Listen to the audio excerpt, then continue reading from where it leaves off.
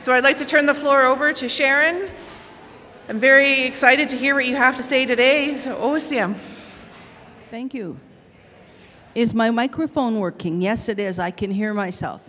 I want to acknowledge the Coast Salish territory that I'm standing on, and I'm so grateful to be able to come and talk to you. I am very grateful to have been invited, and when they asked me what I wanted to talk about, it took me a long time to get back to them because of my schedule. But I said equality, women's equality, Indigenous women's equality. And, but before I get into that, I'll tell you a little bit about who I am. I'm in Laketmach from South Central British Columbia. My home is in Merritt, BC. I was born there. I was born in a little house by the river. And my mom and my dad were born there as well, and my grandmother and her siblings from my mom and my mom's family back as far as we know. We've been born within a 20-kilometer radius of each other. My children have all been born there, and my grandchildren have all been born there. And I have 2 great-grandsons. They're not delivering babies in Merritt anymore. Haven't since 2000 when my last granddaughter was born in Merritt. And they have to go off to Kamloops or Kelowna. And my grandson's partner went to Kelowna for her oldest one. And the youngest one was due at the end of April 2 years ago. And I got the text at 6 o'clock in the morning. CJ and Kelly are heading for Kelowna. The baby's going to be born today. And I got a text about 20 minutes later, change of plans. Carson decided to be born in his home territory.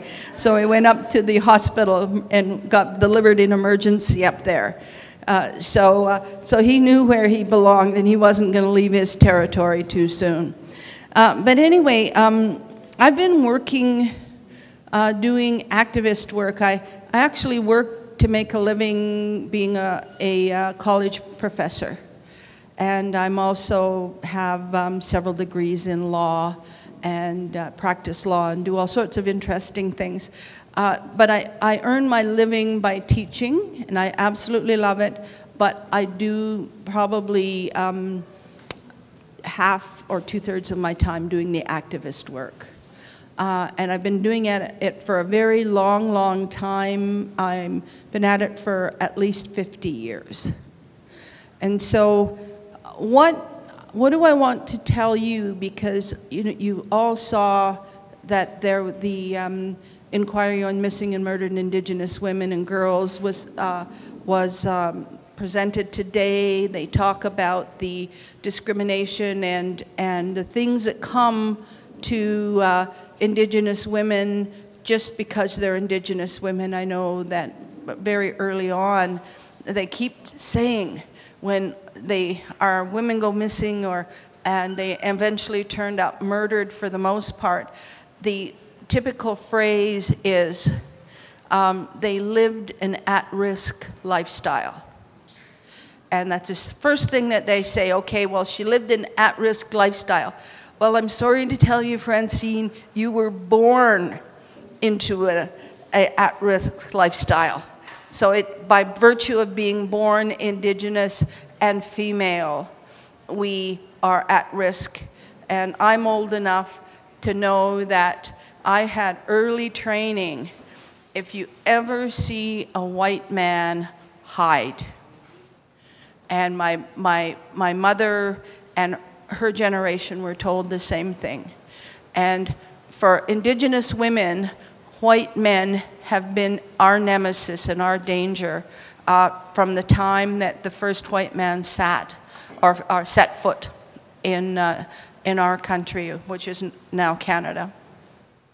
And not only is it because we're always at risk for being, abused, raped, murdered, and just left like a pile of garbage and walked away from. But we also have those white men that lead our government that made sure that the legislation entrenched our place in society. It made sure from the very beginning up until 1951, all Indians were not persons. The definition of in the Indian Act was anyone other than an Indian. And as the legislation progressed, because the comprehensive legislation really kicked in 1951, there were legislation before that that had the discrimination built into it. 1951 was where the legislation changed significantly, and as a matter of law, not policy, because before 1951 the policy was, and the way they enacted it was that if you were a woman, or the definition of Indian was an Indian man, his wife, and his children. So if you were not an Indian man, you had to attach yourself to one in order to be considered an Indian. You either had to be married to one or have one as a father. And if you didn't, your recognition as an Indian from the government was very precarious. But they did put legislation into place that solidified it, that as an Indian man, you could marry whoever you wanted, and your wife, if your wife was Chinese, she was considered an Indian. If your wife was white, she was considered an Indian, recognized and all the rights that came with it. And if you were an Indian woman and you married someone who was not an Indian, even if he was of Aboriginal ancestry but wasn't recognized, they called them non-status Indians, you lost your status.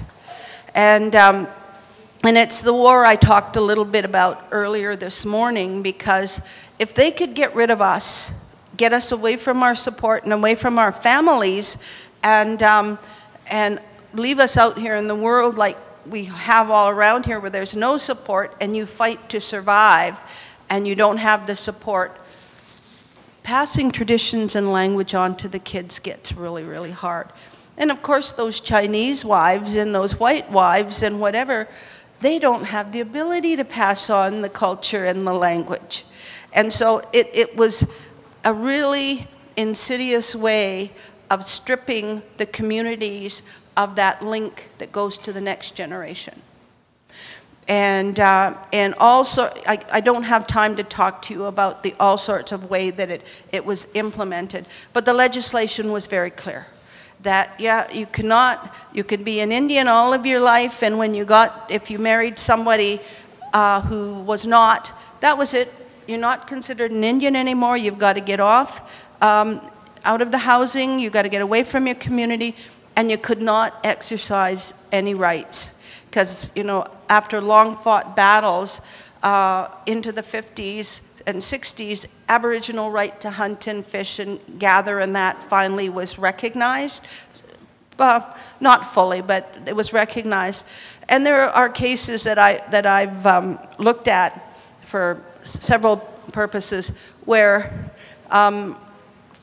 man went out hunting or went out fishing, because we have periods of the year where the fish are running, went out fishing and caught the fish and distributed it just like he did every other year. And the fish warden came and took his fish, took his equipment, and the equipment is long in making, you know, the nets and that, they're really, really hard and takes a long time to make, and told him that he had distributed fish to, he'd given food fish to somebody who was not eligible for it. And therefore, they took all of his stuff, and then they eventually ended up giving him a big fine. He didn't get his fish back, but he did get his net back. And the person that he gave the fish to was his daughter. And his daughter had married a non-Indian. So she was no longer eligible. And so specifically focusing on those kinds of things. And of course, everybody everybody said, yeah, that's fair. It's the law. The law says, if that's what the law says, that's what happens, right? And everybody knows that the law is so powerful that you cannot choose not to follow it. And if you do, you should be punished. And lots of situations like that. But for us as Indigenous women, my husband was non-Indigenous. And we had a lot of interesting consequences to that. And the government had a lot of interesting consequences to that as well. Because in 1985, April the 17th, 1985, Canada's constitution, the equality sections in the Charter of Rights and Freedoms kicked in. And so the government had been given 3 years to clean up all of the legislation, clean up their act, so to speak, because they had legislation across the board, provincially, federally, that discriminated against women mostly, but of minority groups, they call them, but that, you know, they're non-whites basically. And so they did. They had 3 years and they cleaned it all up. And that's why we got the legislation in 1985 called C-31. The government didn't relent and say, oh my God, they're still discriminating against Indigenous women. We better change that legislation. They were forced to, and they were April, May, June, 3 months late. 3 months late in putting it into place. It was supposed to be April the 17th and it wasn't until June the 26th. So, but they didn't do it because they thought it was a good idea. They did it because they were forced to. And they did it badly. Because those of us who were given our status back in supposedly 1986, well, they didn't give us back what we lost. My brother, who was wonderful, and I love him dearly, and is a great hunter, great fisherman, and he doesn't care about these kinds of things. Well, he has way better status than I do.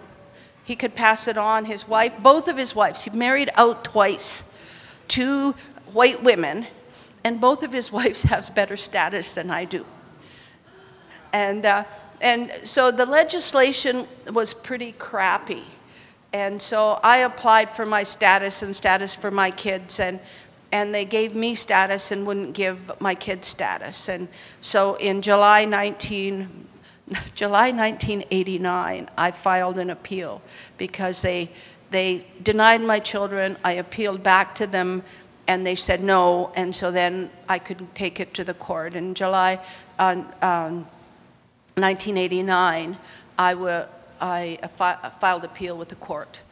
And from July 1989 to October 2006, it took us that long to get into court. Mainly because they knew what they did. They knew that they deliberately left a bunch of us out for whatever reason they couldn't justify. So, but they did delay tactic after delay tactic, crazy stuff. They'd go into the court and for those of you who know courts, there's a chambers court, and so you make an application, you go in and you talk to whoever the judge happens to be that day. And if you give him a credible argument, he'll give you grant your order. So they would go in and do that. And, it's a new judge, and there was no evidence or nothing. You could argue against it, but Crown is always honorable, and they'll do what they're supposed to do. And so we just couldn't get to court. We could not even get to setting down a trial. We kept adjourning and adjourning and adjourning, and finally July of 2005, my good friend and lawyer that was representing me, we engaged another lawyer from downtown Vancouver that specialized in administrative law.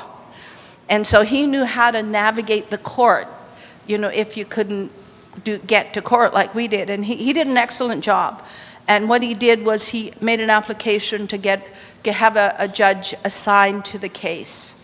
And that meant that judge then would take you couldn't get a random judge again that would give you what you wanted. And this one would be what they call seized of it. And then it turned out to be a she, and she then knew the history. She could look at the files and that. And so we got that in July of 2005. In January 2005, when we went back to court, they asked for another adjournment, but they had a good reason that time, because we had changed our style and a couple of things, and so the court gave. She said to them, Madam Justice Ross, she said to the Canada, okay, I'll give you this because you can probably appeal it and get it, but we're going to go to court this year. We're going to have trial this year. That was in end of January 2006. And so all of a sudden, the man that was doing it since 1989 disappeared from the file. His only job was to keep us out of court. And then we got somebody else assigned to it, and then away we went. And so we got to court. We did the trial in October, November of 2006. But we did have a couple of glitches along the way. They did what they called an examination for discovery in June, actually today, 2006, June the 3rd. Is when we started it, and they did it for 4 days.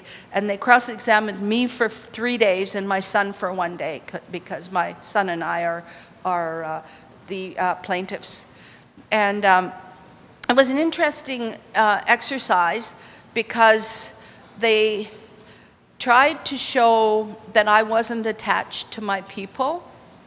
Because a lot of people that have been displaced, they're living in the city because they have no choice, and so they haven't had any good connection. And so that was the first thing. They thought that because I've been hounding them forever, they wanted to show that I was just a troublemaker, and I really didn't have an interest in my community.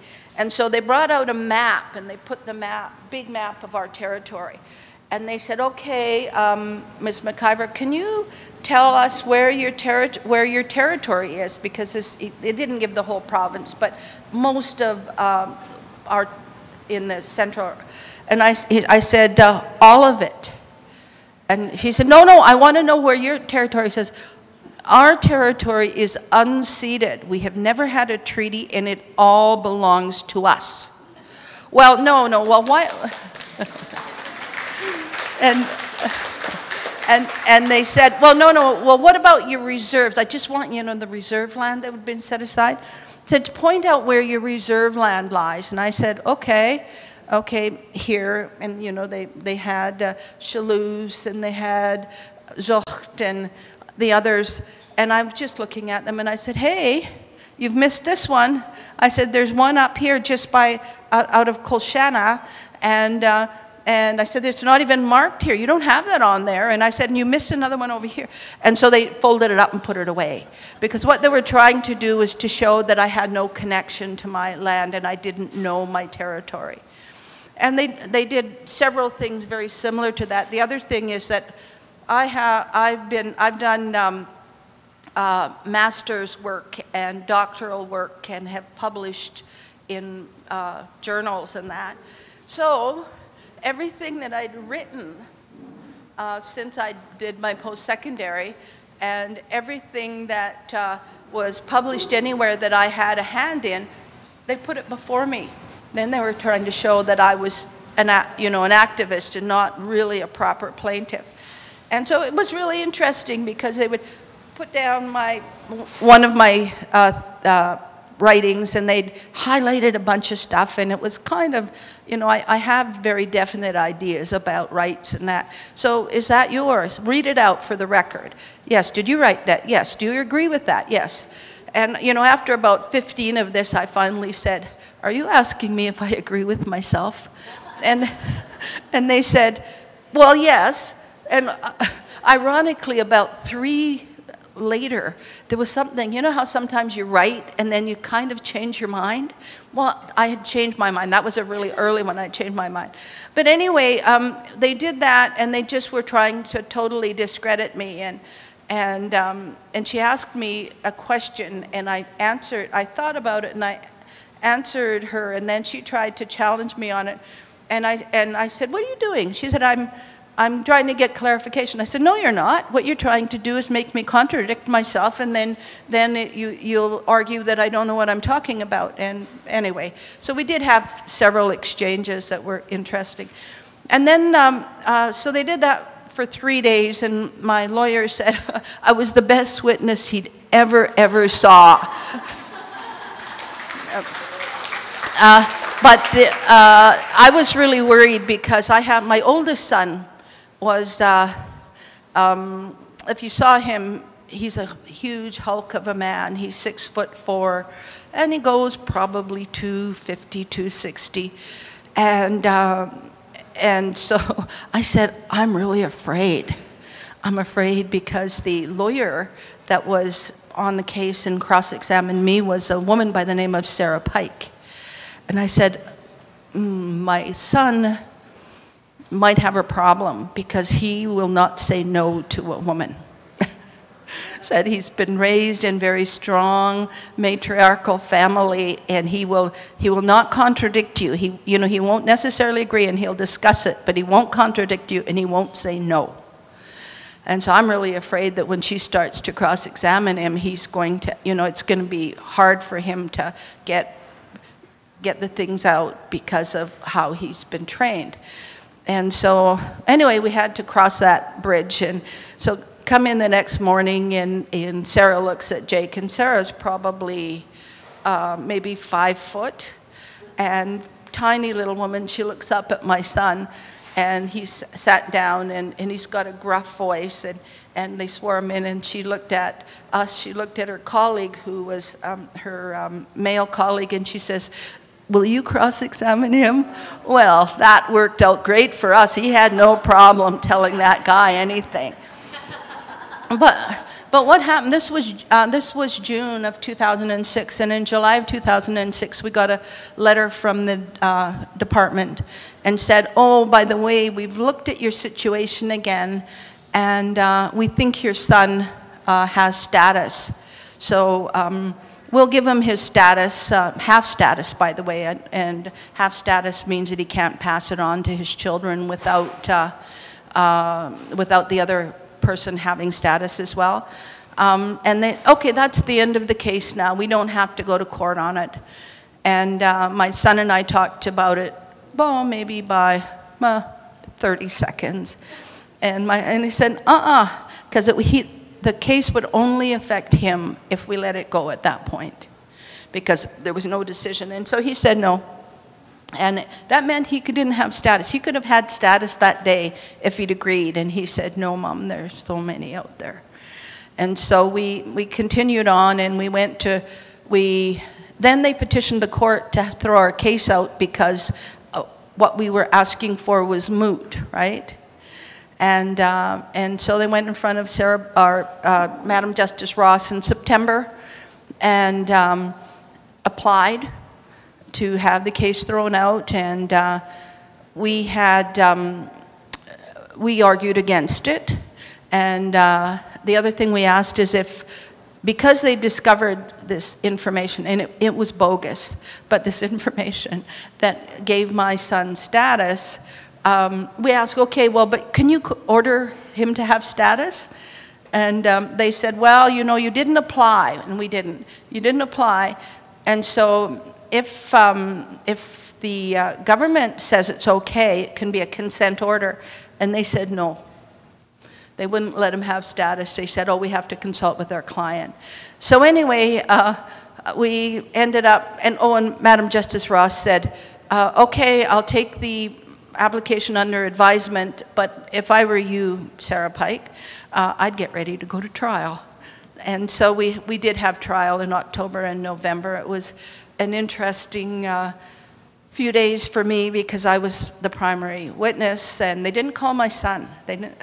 We decided not to call him because you know, I could get it all out. And they decided not to call him, for which I was grateful. And we waited there. BC Supreme Court usually will have a decision within 3 months. And 3 months came and went, April, March, April, May, nothing. And so we didn't know what was going on. Hopefully she wasn't having too much difficulty.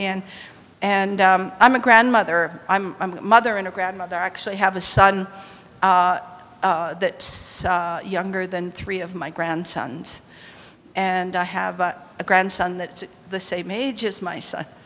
So anyway, I'm down at the park on a nice sunny Friday, you know, the park where they do the track meets. And there's a track meet going on, and the kids are all around the same age. And so I'm sitting there like any good grandmother with my lawn chair right next to the track, watching what's going on. And I'd gotten a phone call from my lawyer, Gwen, earlier on, and I said, oh, I don't want to deal with this. You know, as much as I'm making fun of it, now it's really stressful. And so I said, okay, now I'm going to enjoy my day. And so I was enjoying my day, and my oldest grandson was going to run, you know, the mile. It used to be the mile, 1,000 meters or whatever. Anyway, he's going to run that, and so I'm there waiting, and they start. And of course, it takes a long time. And my friend comes to me, and she said, Gwen's been phoning. You better call her. And I said, no, I'll do it when we're done here. I just don't want to deal with that stuff right now. She said, no, she said it was important. So she said, give me your phone. So I gave her my phone, and she dialed Gwen. And I said, hello? And she said, Sharon, we've won. And right at that moment, the kids were crossing the finish line, and everybody was yelling. And she said, what's going on? She said, Sharon, we've won. And everybody started to, yeah. But we did win, totally won that first, or the first decision, but the second decision, they cut it back. And then when it went to be put into place, like they told the government they had to change the law because they discriminated against me and my son. And a whole lot of others. We estimated about 350,000 people would be affected. And then they didn't give us the remedy that the court said they should give us. And they included my son, and they included my grandchildren. And the children and grandchildren, but mostly grandchildren, were affected. And so about 45,000 grandchildren were ineligible and obtained their status because of that legislative change. And I'm always saying I've got 45,000 new grandchildren. And as over the years, because this was in 2000, by the time they changed the law, it was 2011. And so over the years, I've done these kind of talks a lot. And I don't know how many of these kind of sessions, you know, in universities, all over the place, people will come up to me and say, I'm one of yours. I'm one of yours, usually in tears. But what happened? What happened to that other 300,000? Well, they didn't include them, and they refused to include them. So we, in 2010, sent a petition off to the United Nations Human Rights Committee, under what they call the Section 8 protocol, and it's legalese stuff. But basically, Canada has committed under the protocol that the UN could hear a case and could order the Canadian government to comply if they have contravened the convention. And so that's what we did. And then there were a couple of other cases that came, not as comprehensive of mine, but you know, little things like the Dejanot case is about cousins. You've got, because if you look down the line, the female line, their children and grandchildren don't go as far as the male line. And so if you have cousins down the male line that has status and their full cousins from the female line doesn't, that's what the Desjardins case does. It says, okay, we'll give those kids status that are down the female line, or the cousins down the female line. And just really, really, really narrow. And so we lobbied really hard with a lot of allies. You know, I've done a minuscule piece of the work. I've got lots of allies that have done a lot of work. And I didn't acknowledge that before me were women that were dedicated: Mary Tuac, Surly, Jeanette Corbière-Laval, Yvonne Bedard, Sandra Lovelace. So, you know, this isn't a solo journey. Us women have not let this thing go. And so what happened in we call it Bill S3, which was the Desjardins decision, we lobbied the Senate heavily, and the Senate changed the legislation because they weren't going to take all the discrimination out. Changed the legislation and put in what Madam Justice Ross had approved for us, what we had drafted way back in 2006, and now we're in 2017. And they put into place the legislation that would take the bulk of the discrimination out. And send it back to the House of Commons. And the House of Commons said, no, we don't like it, and they just changed it back to what it was. And so and they're under a deadline. They've got a deadline because the court imposed a deadline.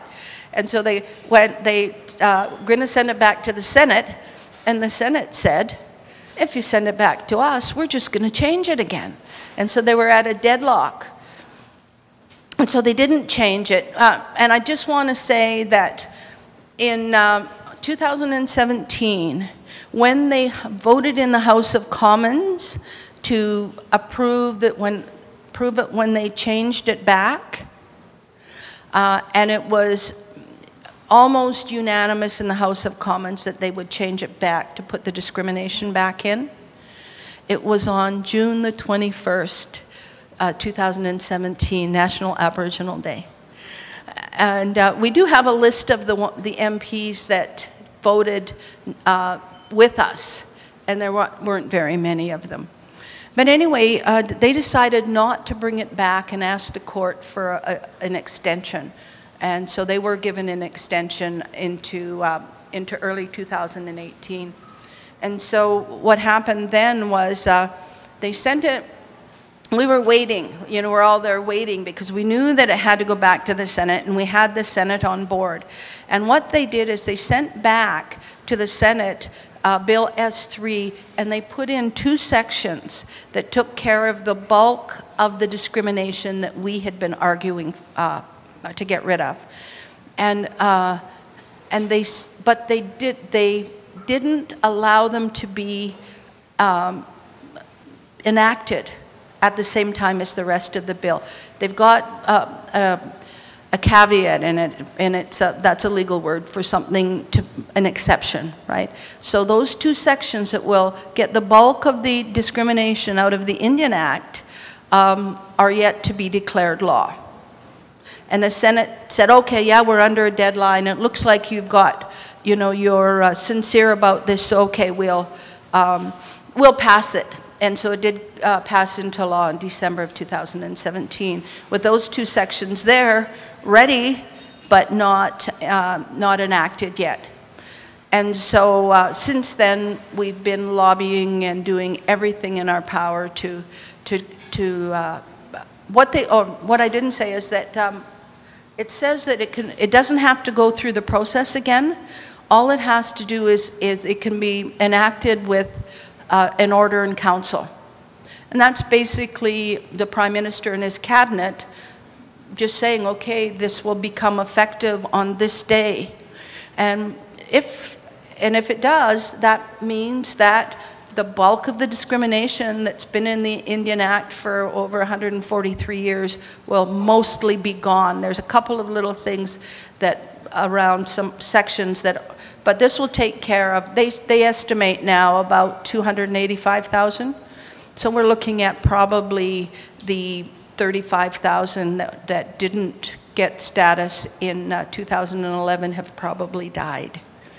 That's why it's quite a bit less. And so when we're looking at this legislation, it's sitting there.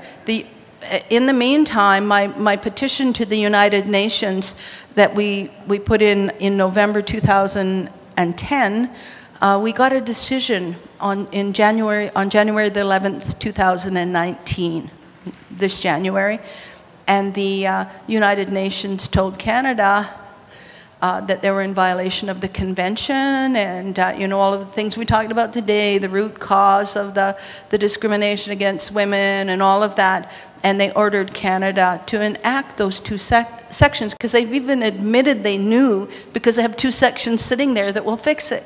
And they told them to enact those sections, but they're still not doing that. So anyway, we're still moving on it, and wouldn't it be so nice if they would tomorrow, because the cabinet meets every Tuesday, and in beginning of March we started a campaign called Any Given Tuesday. They can give, the law can give equality to Aboriginal women. And so they could do it tomorrow. But it would be really cool if they did it and enacted it on the 21st of June 2019. But you know what? I don't trust those guys. No, I don't trust those guys. And they are nemesis. They have been, and they continue to be. You know, the bulk of the serial killers are white men. Some of our Indigenous women, as Bernard Valcourt was saying, oh, they're killed by Indigenous men. They're not. It's the white men that are going out there and getting them and killing them. And, you know, I think, I keep looking at Francine. Francine and I are from the same nation. And we have a young girl from my community, my reserve, our community, but my reserve, that was picnic ground outhouses. And it just indicates how people think about who we are. If they can, you know, do all of that, and then that last thing, they had to bring her body up out of an outhouse. And so when we're looking at the discrimination, I didn't talk about any of the other stuff that we encounter. Them, you know, we walk into even now actually, walk into a store and they follow me around. I was in a store in another city in the United States, and it was Aboriginal stuff. And in the bottom floor was all the stuff made in China and that, and I wasn't interested in that. But on the upper floor, they had the really good stuff. They had a whole, I'd never buy it, but it was beautiful. A whole, a horse, you know, with all of the bridle and the thing that go over the back and the saddle, all beaded, worth about $55,000. But all sorts of stuff like that. And so I went up to look at it. Not dressed much differently than I am, and the clerk followed me around, and so I had started having a conversation with her. I was really nice. I'm nice most of the time, but I said something like, "Yeah, I know it's really difficult, and you know, in the retail business where." Your profits are cut down by, you know, the losses through shoplifting and that. I understand that. And then she started getting embarrassed. And then, oh, no. I said, no, it's okay. You know, I understand and that. Before I knew it, she was showing me their really good stuff. But the idea was, though, that she took one look at me and thought that somehow I was a danger to her merchandise. And so, and it starts really early, you know, when the boys are about 5, when they stop being cute kids and they start being suspected of being criminals. And my granddaughter she's 18 now, but when she was 5, going on 6, we were at a place, we were on vacation, and she's absolutely gorgeous. I told her that, you know, honey, her name is Nkika Honey, and she was all dressed up for her prom, and she's gorgeous. And I said, you know, baby, you're absolutely gorgeous. And it's not that dress, it's genetics, and you're welcome. But anyway, we were there, and she had a little sundress on, and she's got long brown hair with a beautiful, you know, French braid in it. And genetically, actually, she ended up with blue eyes. I think it was her grandfather that did that. But anyway, and she's just standing there looking around, and she's tanned because we'd been in the sun for a while. And there was these 2 guys looking at her, and it was awful. They were just looking at her in a very sexualized way, and my son-in-law got really upset. But that's what happens. You see, she's not a cute little girl at 5 and 6. She's a sexual object, and at 5 and 6. And that's what our girls are subjected to, and some a lot younger. And so when we're looking at how do we fix this? Well, as I was saying, first and foremost, you as a country cannot fix it until you fix yourself. And the first thing you have to do is change the doggone legislation that at least at law the country recognizes, A, that we're equal and that we have rights. We are rights holders, and you don't get to hold those back, because what they've told us, well, we've got to consult. We don't know if everybody is going to agree that you guys can have equality, and they know. You can't tell me I can't have equality, but you know what? I can't tell me either. That's how it works. I can't say, okay, well, no, I won't have equality. It's okay. Because the law says that you have your rights, and you cannot give them up. You can't do it in a collective agreement, for instance. You can't give up the basic rights there. And that's how the law is. But for us, it's not that simple. For us, it's okay to continue to discriminate against us. And it's okay. I've had a personal conversation with the last 16, that's 16, ministers of Indian Affairs. That's how long I've been at it. And talked to them about this issue. And they just say, no, you know, we've got to talk to the, you know, you got to, basically what they say, I don't think your communities want you back, and it's our job to make sure that you don't get back there. That's what they've told us. Actually, that's what Martin Rayer, who is the something assistant to Carolyn Bennett, that's what he told me when we had a conversation with him. There's 3 of us that had a conversation. And he said, no, he said, you guys are going to cause havoc and ruin the communities, and it's our job to protect the communities from you. So, but anyway, I think I'm almost run out of time. Who's my timekeeper? Hey, I don't have a timekeeper. I could have some fun now. But anyway, I think I had, yeah, I'm just about there. That's really good. I do a lot of lecturing, and I have a lot of young students, and so at one point I will, and I'm a really good storyteller, and so I'll start, and it's 11:45, and usually I let them out about 10 to 12. So I'll feeling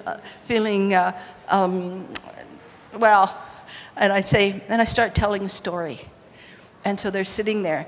And it's 12 o'clock, and I'm still telling this story. And then now it's 12:15, and I'm still telling the story. And I'm just waiting for somebody to pick up their bag and, start filling it or start shuffling in their seat. And so finally at 12:35, I say, well, don't you guys want to go? And they said, oh, yeah, when you're finished, we'll go.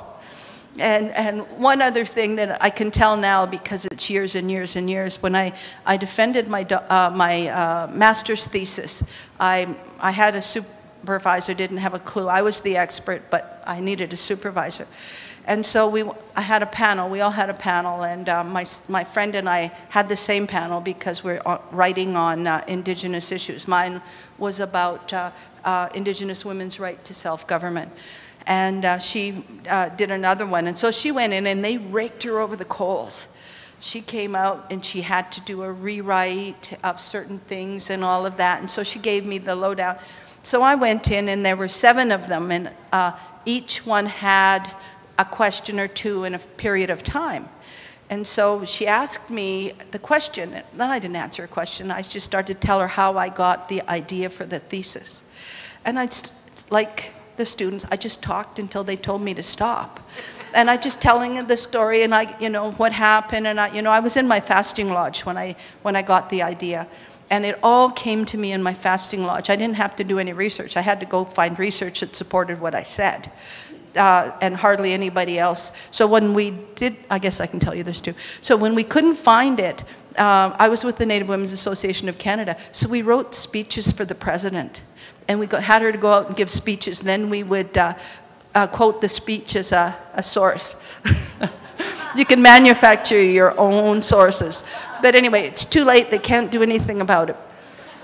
But anyway, at the end of the day, they did not stop me.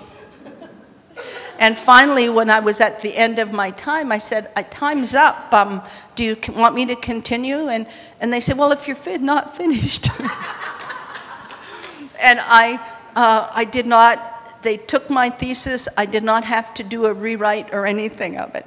Anyway, I'm going to stop now. And thank you so much. You're a great audience.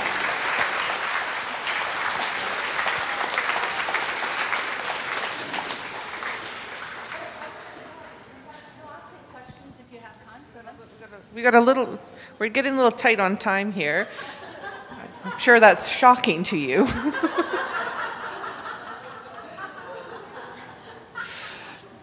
Just really thank you for coming and sharing your wisdom with all of us, and I really like the creating your own source. I'm going to start quoting Cecilia in more of my things that I do.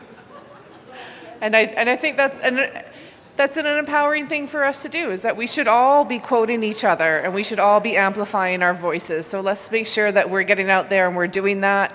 Some modern ways to do that, get those retweets going.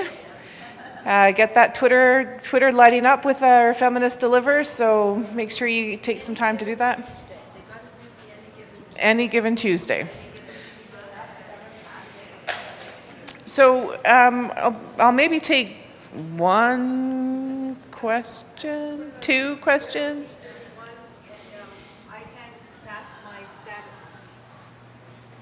Hi, I'm one of the people that got my status back through Bill C-31 because my parents left the reserve and disenfranchised in order to survive. So, but I've got the kind where I can't pass it on to my kids, and even if I marry another status Native person of Canada. So from what I got from what you were saying is that the law hasn't really changed until they amend it, even though the United Nations had said that they're contravening the, the Convention on Indigenous Rights, UNDRIP. So is there any hope for people like me that might get our status? Thanks. If they change the legislation, yes. If they enact those 2 sections, the answer is yes. Okay. So that was easy. One more real quick question, because we're between everybody and the Amatotes. Hi, I just want to say thank you for all your work. I'm also like a Bill C-31, and I'm from the Treaty 10 territory in Manitoba. I was reinstated in 1986, and I was able to get status for my oldest son. But what I noticed is, at the time when I applied, I was accepted into my mother's band, Northland's band, but I couldn't get my son accepted into the band. And as it is, because we were split in communities, I grew up non-status in another community where you know, the people that are now part of the Northlands band moved. They were part of our same community. They don't recognize me, even though I'm a band member. And so I still have, you know, issues and difficulties with that. And I sometimes don't know where to go, like, you know, to get some answers. You know, there are things that are happening in my community, like land claims and settlements and stuff. Money, I know that's, you know, there for me, but I never see it. Do you have any suggestions on how I can, you know, maybe obtain this information and where to go for it?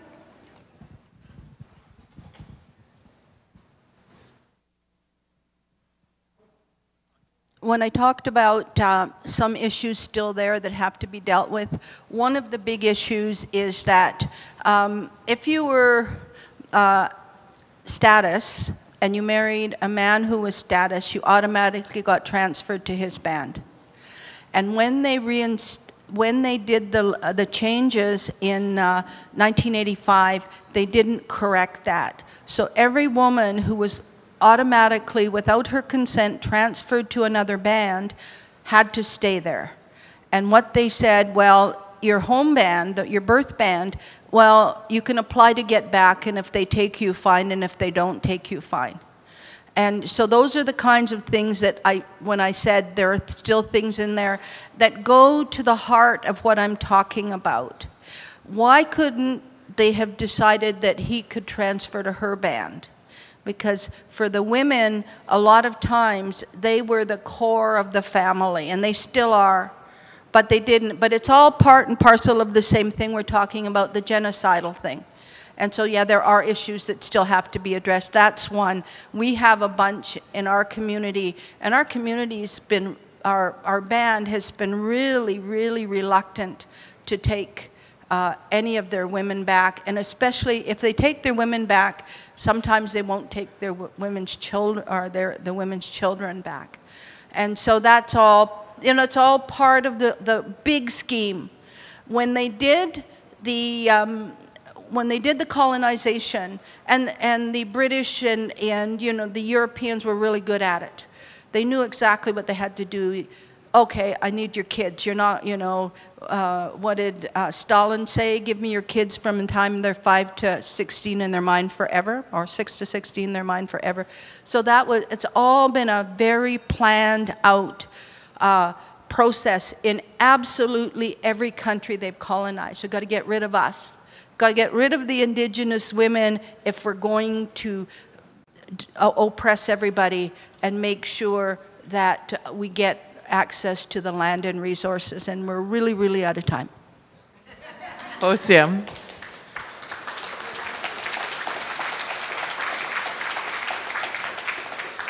So for some light reading in your spare time, go and take a look at the Indian Act. Those of you who it doesn't apply to, the rest of us, we live it, we don't need to look at it. So we have a short break, 5 minutes. Try and keep, we've got another speaker coming up, so please give your body a stretch on or whatever wellness break you need to have.